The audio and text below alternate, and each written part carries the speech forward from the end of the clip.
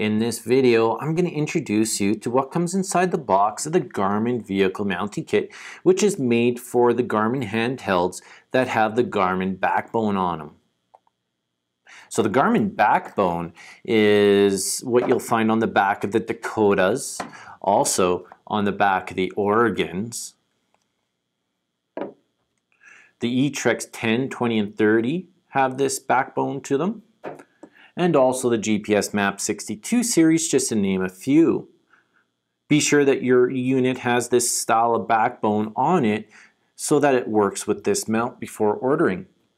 So let's take a look at what comes inside the box. In the box we have the power cable. Power cable is pretty straightforward. It's a cigarette lighter cable, and it's got a mini USB end which plugs into your device. And in each device it's going to plug into a different area of the device. On the Oregons and the Dakotas, it's on the bottom of the unit. On the E-Trex, it's at the top on the back, and same with the GPS Map 62 series. If for some reason your cable's not working, not powering up your unit, check this light right here. If this light is not on, you're going to want to check the fuse in this cable, which is accessible through the tip. You'll also want to check the fuse in your vehicle that controls the cigarette lighter port to make sure it is good also.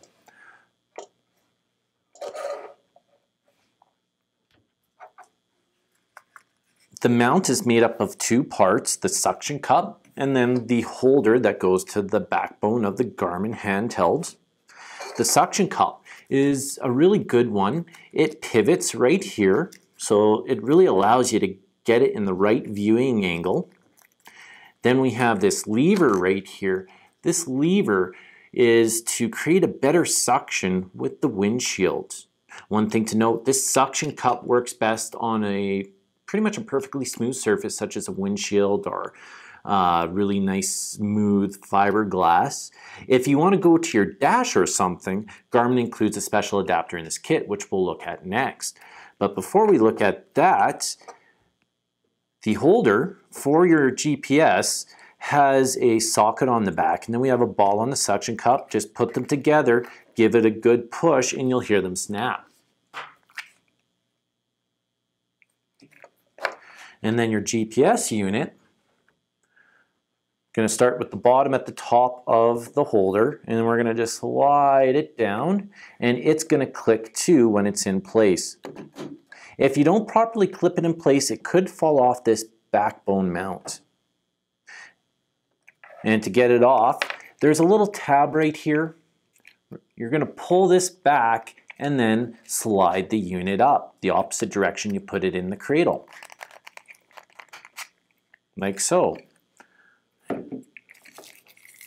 The last part that you find in the box is this dash disc. This is so you could suction cup to your dash, because your dash isn't going to be perfectly smooth like your windshield. It's just a plastic plate. You just peel off this white paper and then it exposes the glue, and you just put it on your dash where you want it to mount. Of course, you're going to need to clean your dash first. Use some rubbing alcohol and make sure that you get any type of residue from Armor All or any type of dash conditioner off, because this will not stick as well to it.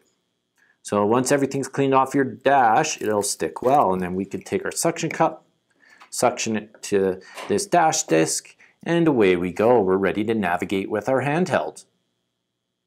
That was a quick look at the Garmin Vehicle Mounting Kit for the Garmin handhelds, part number 010-10851-10.